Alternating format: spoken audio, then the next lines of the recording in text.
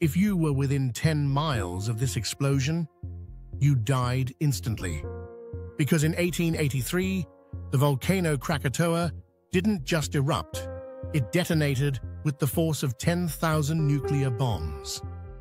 The blast was so violent that eardrums ruptured 40 miles away and entire villages were erased by the shockwave alone.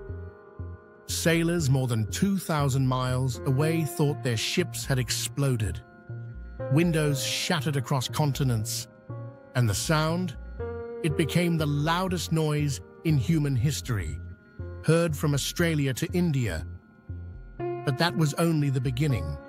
The pressure wave from the blast circled the Earth 7 times, recorded on scientific instruments across the globe. Tsunamis over 120 feet tall smashed into coastlines, killing tens of thousands in minutes. When it was over, the island of Krakatoa wasn't an island anymore.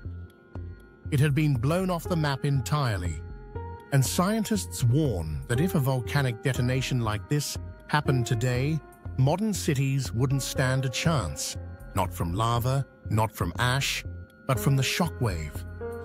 A sound so powerful that